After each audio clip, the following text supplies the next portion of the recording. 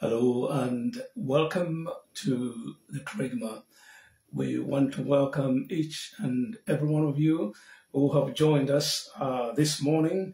Could be afternoon or evening or night where you are. But here it's morning time. So we want to say thank you for joining us today. And we trust that the Lord will speak to you as we look through His Word. We want to encourage, we want to bring a word of encouragement. I know some of you may have been going through some difficulties in the past week or past month or for a very long time. You didn't know where to turn to. Sometimes even Christians forget that they have God on their side, that they have got God on their side. And whenever they are burdened, that they can take their burdens, trials and tribulations and worries and anxieties to God. Many times we forget to do that, but God's promises are still valid today. So I want to talk about God's promises for your personal needs. God knows that you are a human being and you have limitations, and that there are so many things that you cannot achieve or do in your own strength. Remember, God says it's not by power, but by my Spirit. If we are going to do anything, we got to trust in God fully without wavering. The Bible says some trust in chariots, some in horses, but we will remember the name of the Lord our God. They are brought down and fallen, but we stand upright in God. So I want to encourage you from that aspect where we look at God's promises for your personal needs. Question then becomes, do you have doubts and fears on these promises? I just want to read one scripture. Remember, in Matthew chapter 6, verse 33, we read the following. Matthew 6, verse 33. The Bible says, "But seek first the kingdom of God and His righteousness, and all these things shall be added unto you. Therefore, do not worry about tomorrow, for tomorrow will worry about its own things. Sufficient for the day is its own trouble." Trust in the Lord with all your heart. Lean not in thine own understanding, but in all your ways acknowledge God, and God will meet your desires. There must be holy desires. There must be right and correct desires. There must be God-glorifying desires that we have. It's not every desire that God is going to meet. Sometimes we get mixed up and saying, God will do anything for me. I can do whatever I want to do, regardless of what God has said, and God will meet my desires and needs. No. There are many conditions in the Word of God that we who hear and follow His Word must satisfy in order for those promises to be fully appropriated. So this is what I'm going to talk about today, and I want us to pray quickly before we go further. Father, I want to thank you in the powerful name of our Lord Jesus Christ. I thank you for today. I know that for all the listeners to this broadcast on the Kerygma today, that they will open their hearts and allow God to speak to them in the time of their need and situation, whatever it is. I pray that your word will bring encouragement to us as we look through it. We pray all these things in the name of Jesus Christ, our Lord and Savior. Amen. The Bible says, "Seek ye first the kingdom of God and its righteousness, and all these things shall be added unto you." But the Bible, in that verse alone, it doesn't explain what these things are. But before we can understand what these things are, we must understand the reason why we should trust God in the first place. We should trust God because God says we shouldn't worry about anything. In Matthew chapter 6, verse 24, we read the following. No one can serve two masters, for either he will hate the one and love the other, or else he will be loyal to the one and despise the other. You cannot serve God and mammon.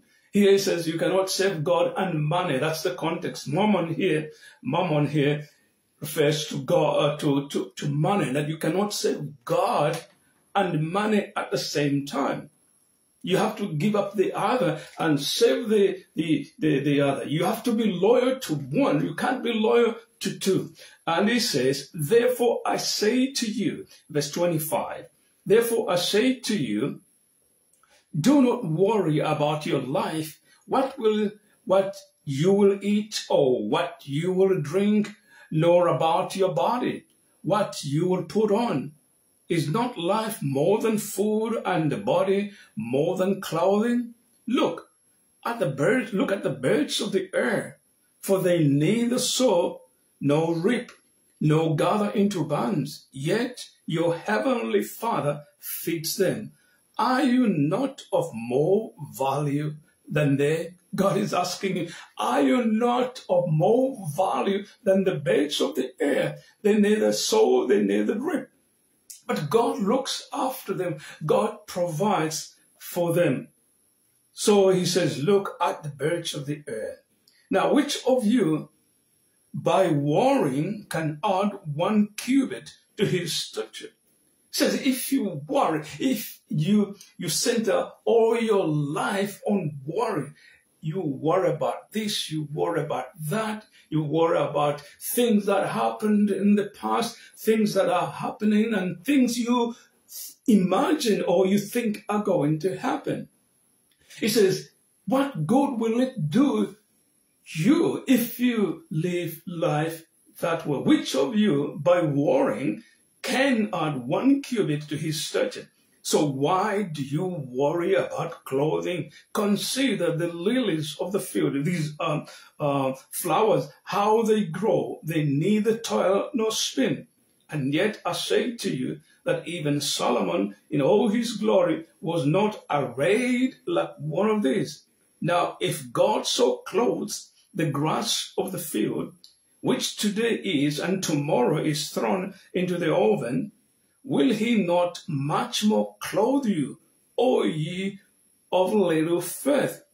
Therefore, verse 31, therefore, do not worry, saying, what shall we eat, or what shall we drink, or what shall we wear? For after all these things the Gentiles seek. For your heavenly Father knows that you need all these things. That's why he says in verse 33 that seek it, don't spend time worrying about things. The only thing that you should be worrying about is seeking the kingdom of God and his righteousness, and all these things shall be added unto you. Now, what are we going to base on the trust that we have? Where can we place our belief in what we are hearing?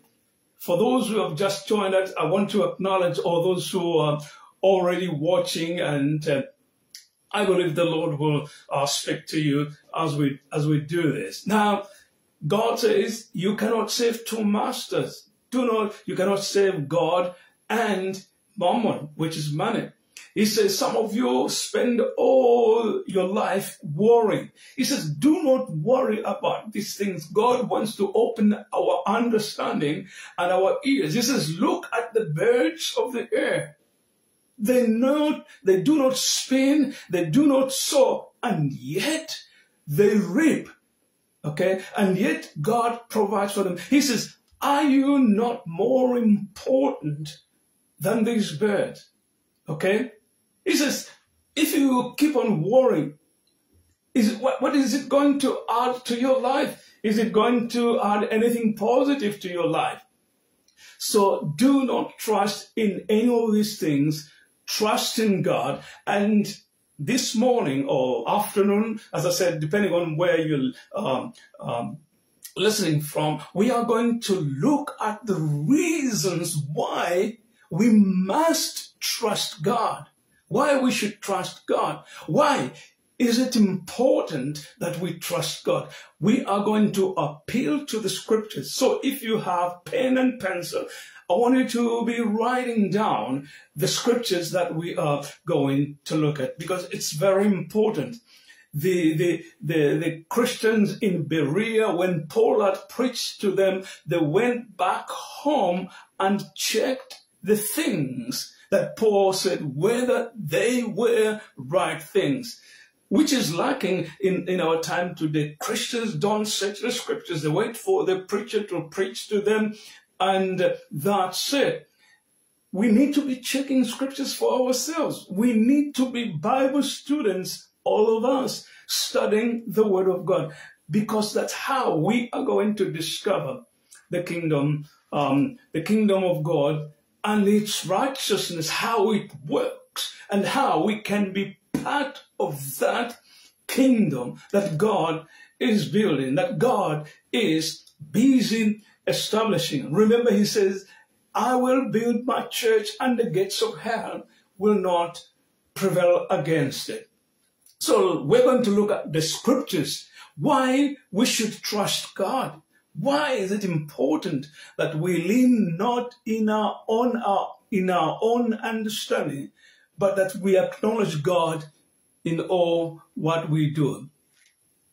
When we read Philippians chapter 3, verse 4-13, we read the following: For I can do all things through Christ who strengthens me. The Living Bible says, for I can do everything God asks me to with help of Christ who gives me the strength and power. Paul here recognizes that he can do all things, not in his own power, but through the power of Jesus Christ who strengthens him. I want you to realize that we can do all things, but this is not just jumping on this scripture and say, yes, I can do it. You've got to believe it. You've got to understand it. You've got to have faith in God. Why? Because God says you must not lean in your own understanding. For I can do everything God asks me to with the help of Christ, who gives me the strength and power. Remember, our source of power, our source of strength is Christ himself.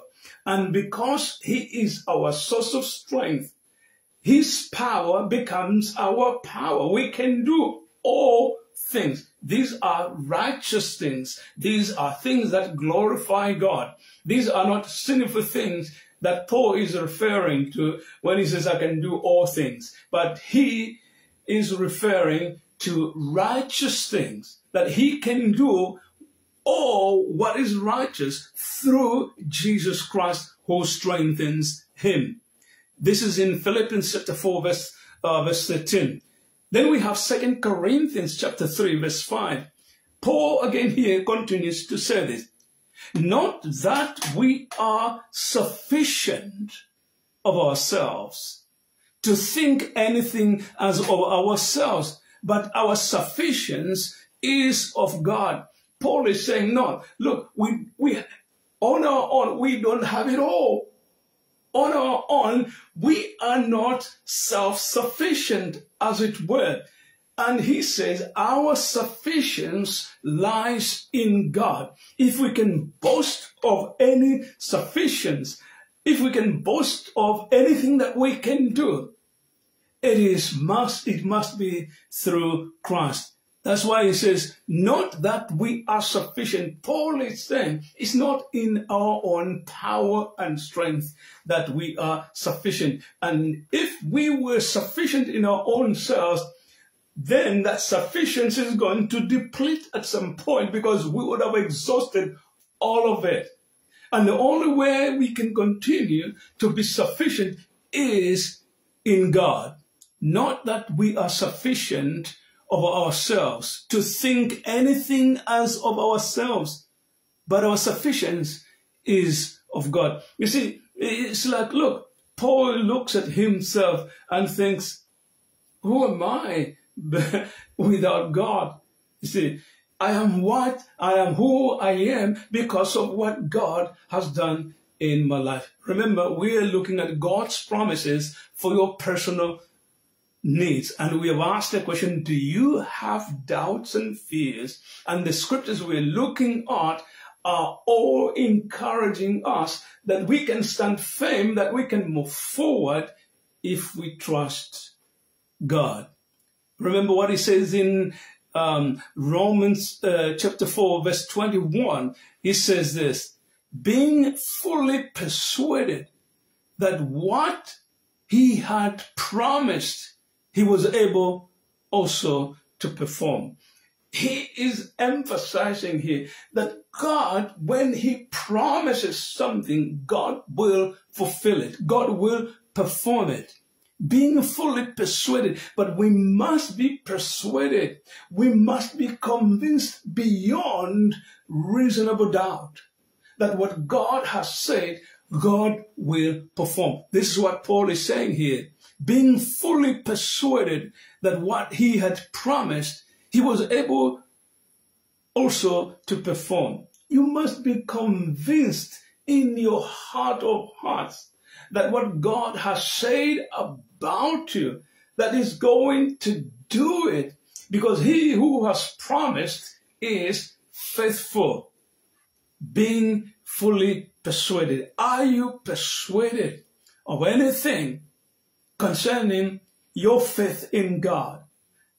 Are you fully persuaded that the scriptures that you read and the things that God says you can do or you can be, are you fully persuaded that that can happen? The promise is this. He who had promised, he was able also to perform it. That was Romans chapter 4, 21. Look at Hebrews chapter 10, verse 23. He is faithful that promise. We're looking at the promises. We're looking at the promises of God, that he who had promised is what? He is faithful. The light just dropped, and that's why we had this little disturbance there. But he says he is faithful that promised. Hebrews 10:23. God who is making these promises to us, that we should not worry about anything, that we should not be troubled in our heart and in our spirit. But he's saying we should trust God, and he gives us the reasons why we should trust God. Why? Because he is faithful that promise. Hebrews 10 verse 23. Then look at Isaiah chapter 41 verse 10. This is a paraphrase. Fear not, for I am with you. Do not be dismayed. I am your God. I will strengthen you. I will help you. I will uphold you with my right victorious hand. God is saying to you and to me, and we must be encouraged. God is making a promise. What is that promise? His promise is, first of all, fear not. God knows that fear paralyzes us. We should not be snared with fear. We should not be afraid to do anything in God. We must be able to say, I can do all things through Christ who strengthens me. As Philippians, the first verse we read, Philippians chapter 4 verse 13 says. But he says, fear not. Why? I am with you. God is saying, do not be afraid. And he gives us the reason. The reason is this. God is with us. For I am with you. Do not be dismayed. Do not be discouraged. Be encouraged. Why should you be encouraged? Because I am with you. God is saying, I am with you. I will strengthen you. God saying, I know you are weak. I know you cannot stand on your own. So I am going to do something. First of all, you do not have to be afraid. You do not have to fear nothing, because I am with you. I will strengthen you and I will help you. I will uphold you with my victorious right hand. God is saying, I'll hold you in my palm. And that's why you don't have to be afraid.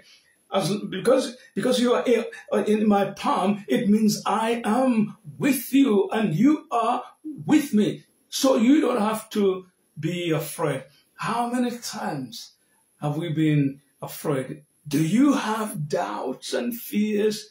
God says, do not be afraid. Fear not. Then we go in Psalm 89 verse 34.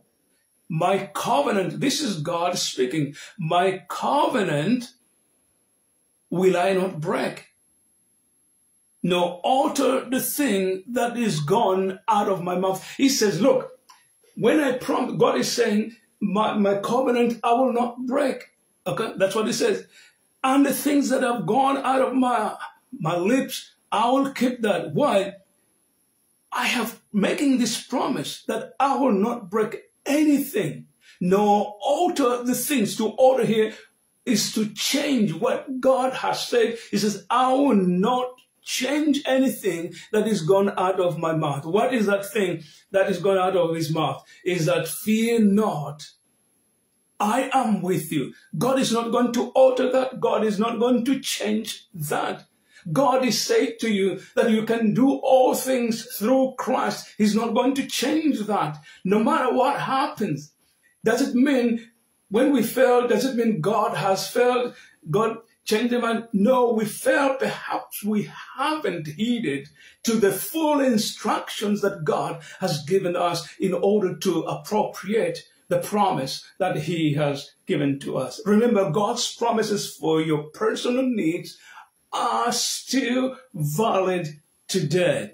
My covenant will I not break, nor alter the thing that is gone out of mouth. What God speaks. Remember, scripture said, God is not a man that he should lie. Has he not said it? Will he not perform it? That's what he's answering here. My covenant will I not break, nor alter the things that has gone out of my mouth. That's Psalm 89 verse 34. Now look at Isaiah 46 and verse 11. He says, I have spoken it. I will also bring it to pass. I have purposed it. I will also do it. Let's go by one by one. What does this say? I have spoken. God has spoken. Remember the verse that we just read earlier, that the word, he was not going to alter anything that has come out of his lips. And he says, I have spoken. Okay? I have spoken. What is it is going to do because it's spoken? It says, I will also bring it to pass. Why? Because he has spoken it. God will not change it. God will not alter it. I have purposed it. It's God's will. He has purposed for that to happen or to take place in your life. I have purposed it. I will also do it. That is Isaiah 46 and verse number 11. Now look at Malachi chapter 3 and verse number 6. For I am the Lord, I change not. Listen, these are words that we should be relying on. Our total dependence has to be on God. Why? Because God is making these promises.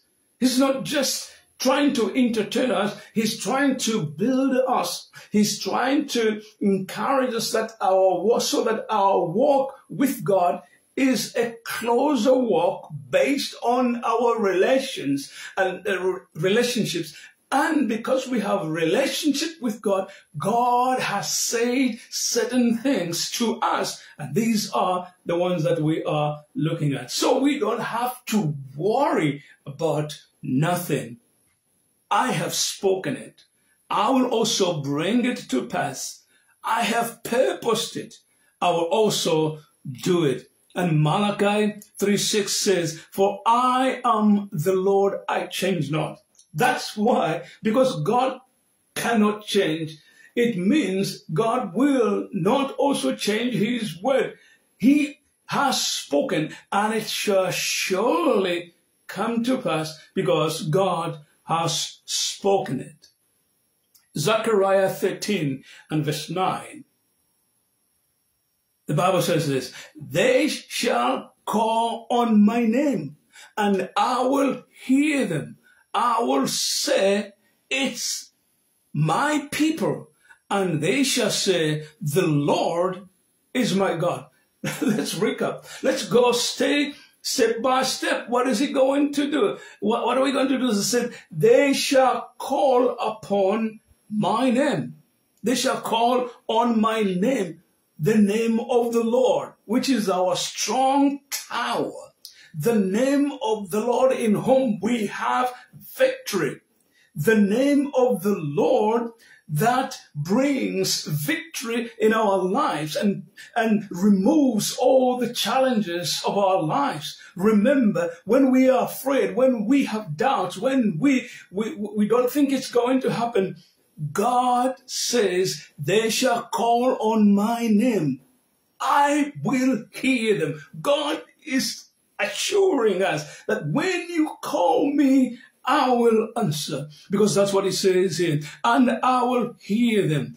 This is what God is going to say. He's not only going to hear us, he says, I will say, it's my people. God recognizes you, that you are his people. Of course, in order for you to become God's person, you have to be born again of the Spirit. You have to be born again of the Spirit. Remember, if a man be in Christ, he's a new creature. Old things pass away. Behold, all has become new. He says, they shall call on my name, I will hear. God is saying, when you call on my name, I will hear. And I will say, it is my people, and they shall say, the Lord is my God. Listen, God says, when you call on his name, he will hear. And he will say, these are, or this one is mine. These are my people, and my people will recognize me and say, he is our God. Is he your God? Are you really calling on him in that predicament where you are this moment, or where you have been, or in that situation, or that mountain you have been facing all this time? Those worries, those fears, those anxieties, and everything that has stood in your way. Have you called upon the name of the Lord? He says, if you do, he will hear. They shall call on my name, and I will hear them. I will say, it is my people. And they shall say, the Lord is my God. That is in Zechariah 13 and verse 9. And then we have another scripture here in Matthew chapter 7 and verse 7. Here it says, ask and you will be given what you ask for. Seek and you will find.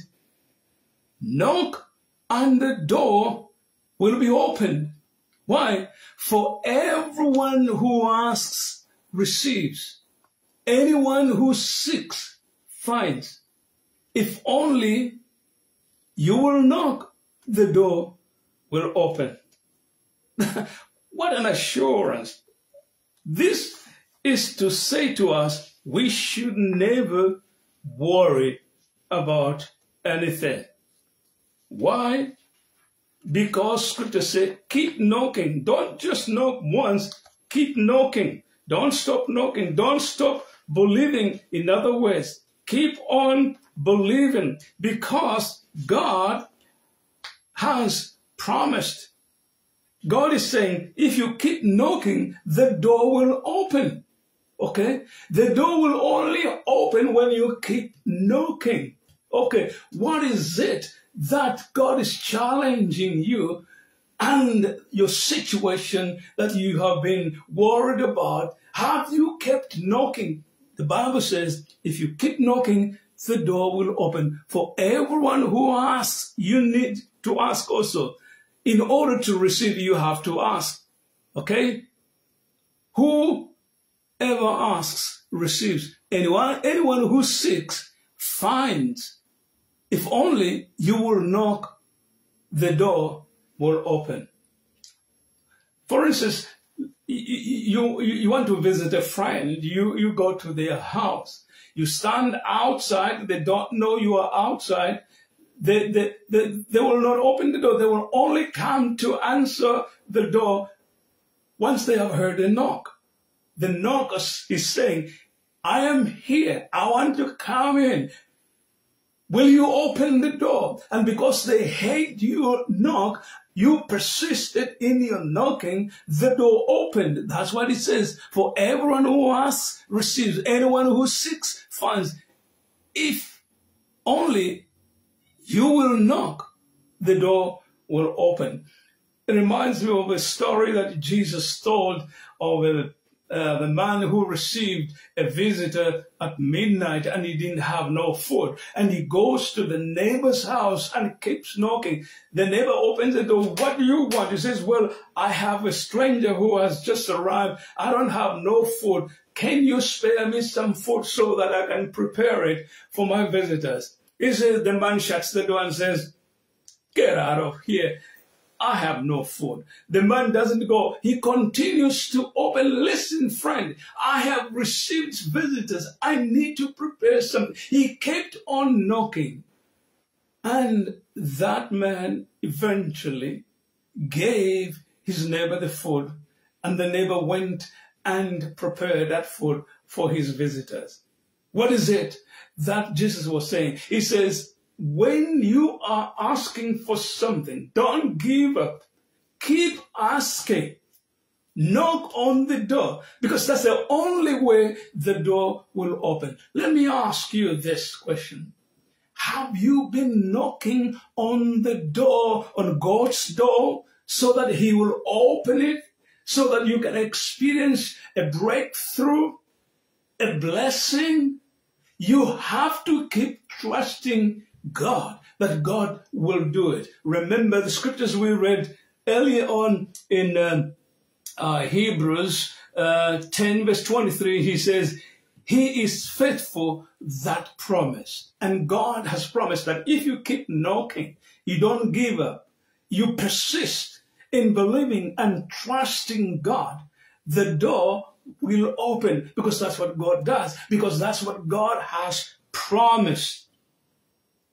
Fear not, I am with you. Do not be dismayed.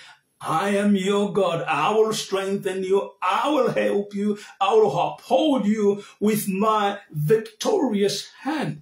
God's promise is yea and yea. And God is saying to us, keep knocking. And I encourage you, my brothers and sisters, as you listen to this message, maybe you are at the point of giving up. Simple reason, because you have been knocking for too long, the door hasn't opened. The scripture says here, keep knocking, the door will open. If only you will knock, the door will open. Keep knocking on the door will open. James chapter 5 verse 16 says, the effective prayer of a righteous man can accomplish much. The righteous, the consistent, the importunate prayer of a righteous man. You have to be righteous, not in your own righteousness, but in the righteousness of God. When you pray, he brings this down to prayer, that when you are praying, and if the prayer of a righteous man is effective, we have to look deep into our hearts before we ask God for anything. We have to check our hearts. Is our heart in the right place for what we are asking God? Is my heart fully trusting God that because he has promised and he will perform it? Our heart has to be in the right place. The effective prayer of a righteous man is not just praying. We have to be righteous in our hearts. We have to examine our hearts, even for the things that we are asking and believing God for.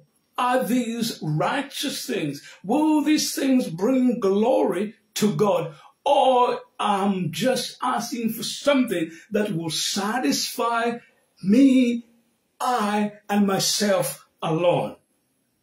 Remember, it's the effective prayer of a righteous person which accomplishes much. James 5, verse 16. Look at 1 Thessalonians chapter 5, verse number 24. Faithful is he who calls you, and he also will bring it to pass. Who has called you? Remember, the church means those who are called out. Church is not a building. It's people who are called out. Okay? We are. Every Christian, everyone who trusts in God is a called out person. And scripture says, faithful is he who calls you and also will bring it to pass. God has called you. If you know in your heart, God has called you and you are moving on the path of righteousness. Do not imagine righteousness. We're talking about the righteousness of God. It don't do me no good thing if I know I'm not walking in righteousness. I may even portray righteousness outside, but God knows the inside of me. He knows, and I know whether I'm walking in righteousness. Remember this. Faithful is he who calls you, and he also will bring it to pass. Psalm 119 and verse 160. The Bible says, the sign of thy word is truth, and every one of thy righteous ordinances is everlasting. The psalm of thy word is truth. God's word is truth. Oh my goodness. When it comes to truth, the world has lost truth. The world doesn't know truth. The world is twisting truth and trying to make it a lie, and a lie to become truth. But truth does not change. God's word is true. Jesus is true. Pilate asks Jesus, what is truth?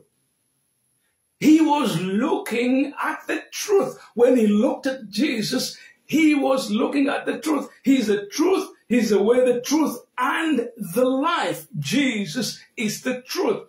If the world is going to know the truth, the world has to come back and study what God has said, even on issues that we are struggling to understand.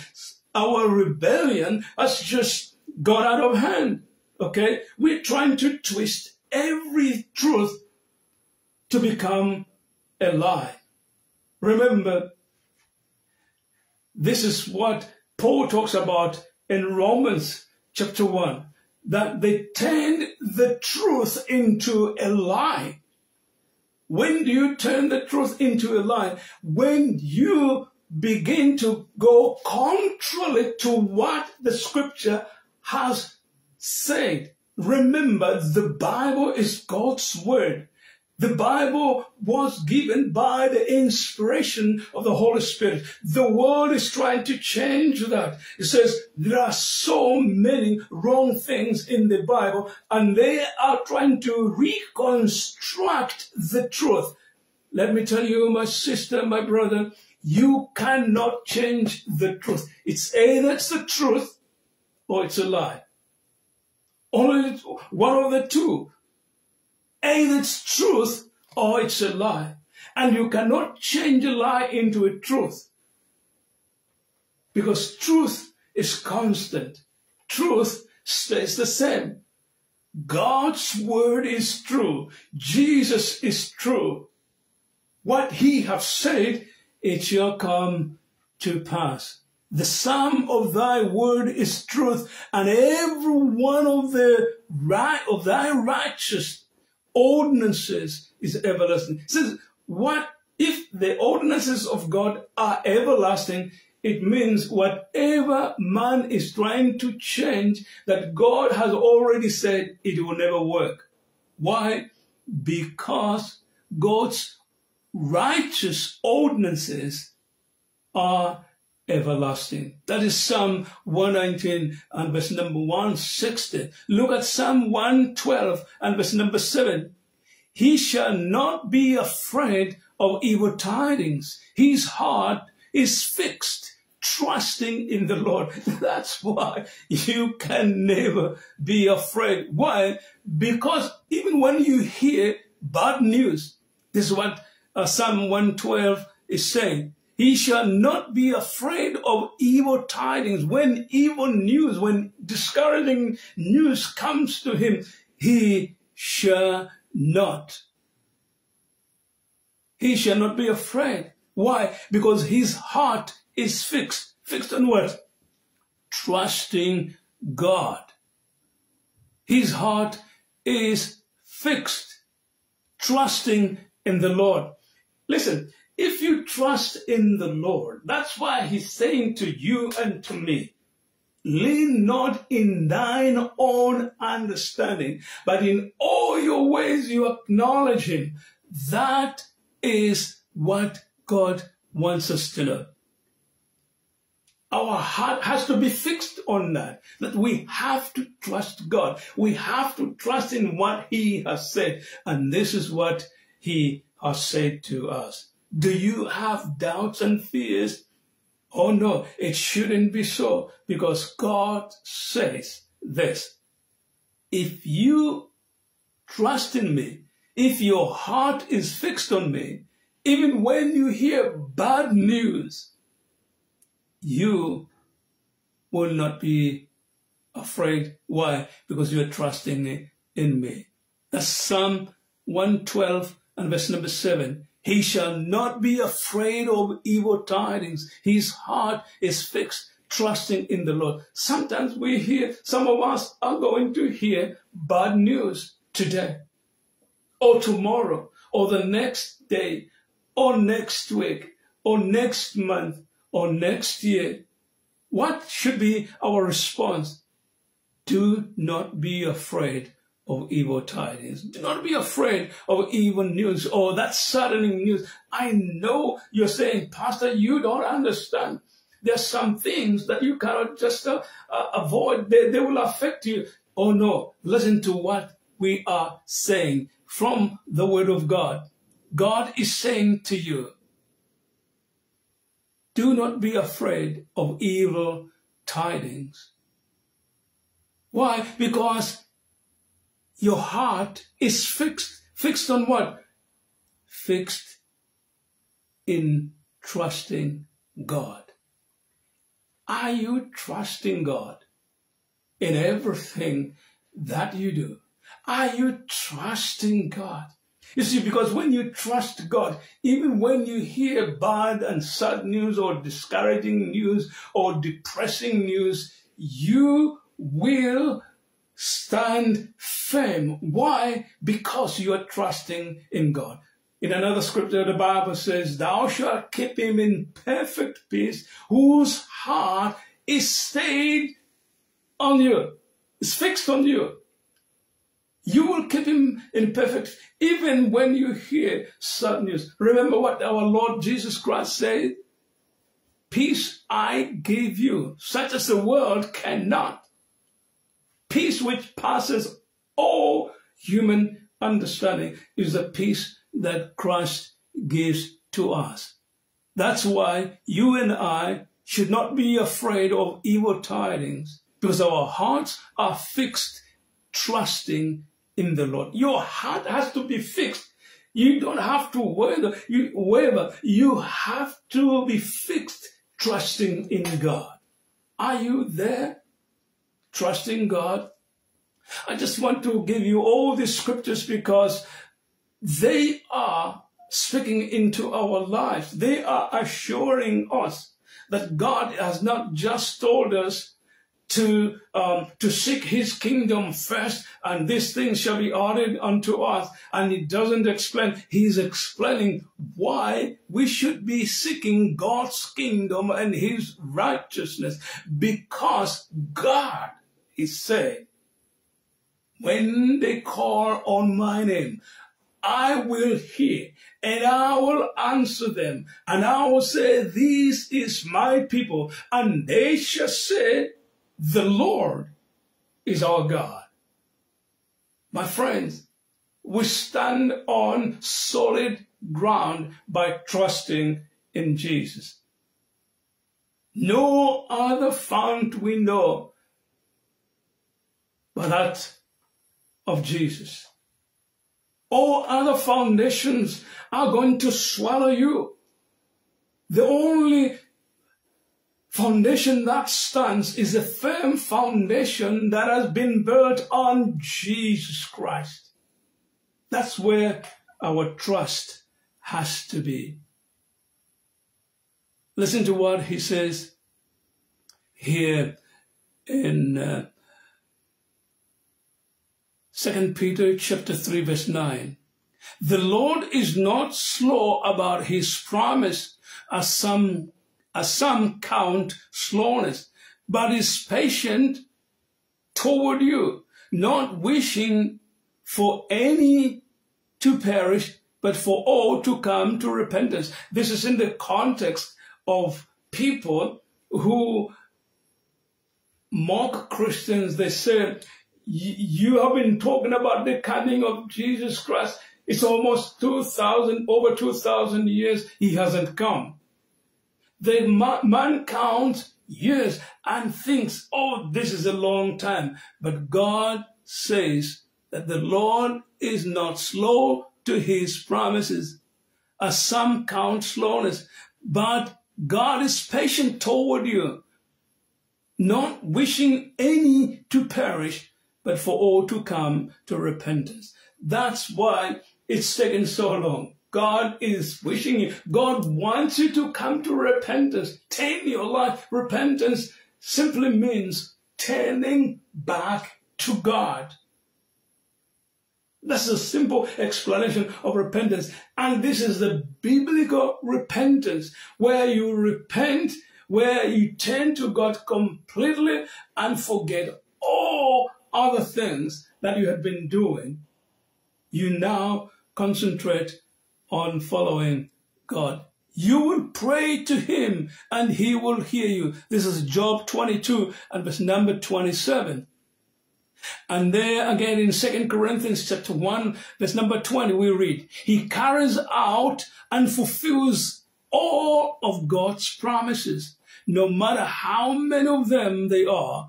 And we have told everyone how faithful he is, giving glory to his name. You see, we believe it. That's why we tell it. We believe it. That's why we are preaching this message to you. That's why we are telling it to you.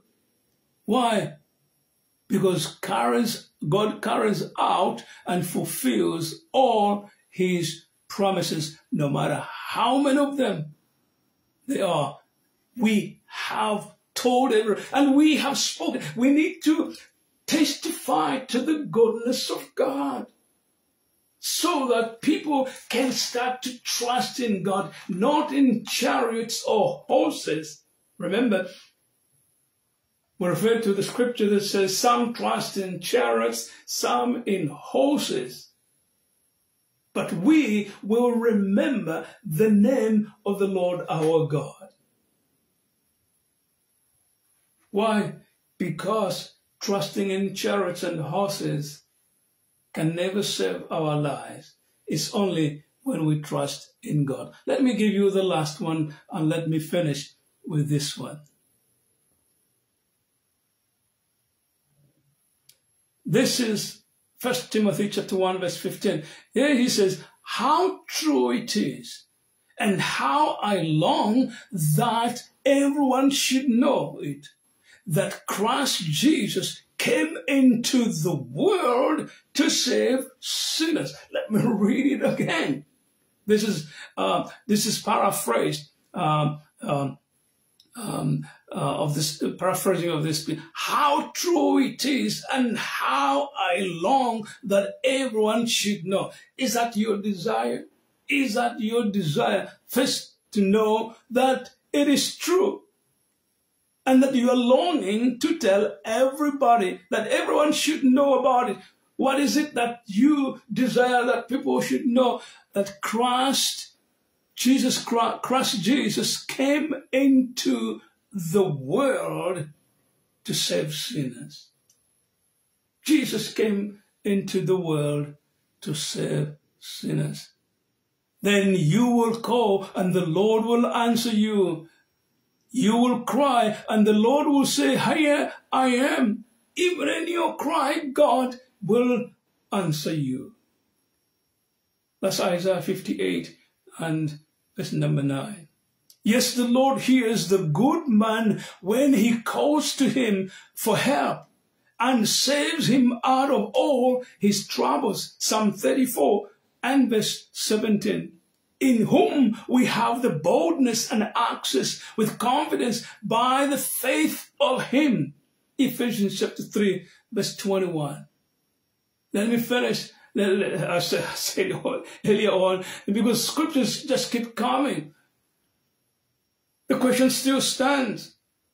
Do you have doubts and fears? That's why we are looking at God's promises for your personal needs. God is mindful of you. Listen to what it says here in Psalm 34, verse 15. The eyes of the Lord are upon the righteous, and his ears are open to their cry. His eyes are upon the righteous, and his ears are inclined to their cries. My friends, God loves you. We don't need to worry. We don't need to fear, because God, he said to us already, fear not. Why? For I am with you. Fear not, for I am with you. That's why we should not fear, because the Lord is with us. Do not be dismayed. I am your God. I will strengthen you. I will help you. I will uphold you with my victorious right hand. My friend, is there something that is worrying you? Are you afraid of something? God says, do not fear. Why? Because he says, I am with you. Oh no, I don't feel you, I don't see you. The fact that you don't feel it, the fact that you don't see it, doesn't mean God is not with you. He is with you and is saying to you, fear not. Why? For I am with you. I want to finish here and bring this challenge to you. My friend, of all these God's promises, which ones are you going to cling on to and say, I am claiming this promise. I am going to apply this promise into my life. I think the good starting point is for you and I to say, I'm not going to be afraid. Why? Because he is with me. I'm not alone. Yes, I may be going through this narrow path, this narrow way, this squeezing experience. But hey, I'm not alone. He is with me. Thank you for listening. I believe you took down all the scriptures that we have used. We established that there is no fear and there's no need for us to have doubt because God has spoken clearly. Fear not. Why? Because I am with you. I will uphold you with my right hand. God is saying, you are safe in my hands. I am with you. I am your God. You call on my name, I will hear. And I will say, this is my people. And they will say, the Lord is our God. Is that where you are? Where you say, the Lord is my God. Thank you for listening. We trust that God will continue to be with us and we will continue to learn God's word, and not only learn God's word, but apply God's word in our own lives. Thank you for your time. I can see many of my wonderful brothers and sisters are watching. I look at Pam Miller is watching. Reverend Evan Kambove watching in Zambia. And Reverend Andrew Sakala, my wonderful brother in Zambia, is watching. Glenn was watching. And my brother Paul Weaver was watching. Charity is watching. And many others, too many to mention. I've been watching this broadcast. But here's the thing. It's not just watching and listening. It's listening and doing and applying the things that God has said. What is it that stands out? God is saying we should never be afraid. Why? Because he is with us. This message will be downloaded to our YouTube channel. I'll put a link below, and you can. I think it will to be ready for watching by Wednesday. I normally do that. Spend 2 days in between. Wednesday around 1 p.m. You can click on the link that we're going to leave down below, so that you can watch this message on YouTube again.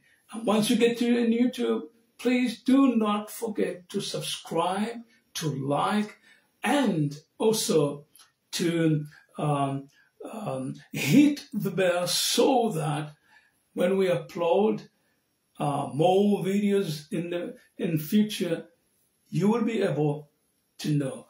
Have a beautiful weekend. May the Lord bless you abundantly. Fear not. He, God, is with you. God bless you. Shalom.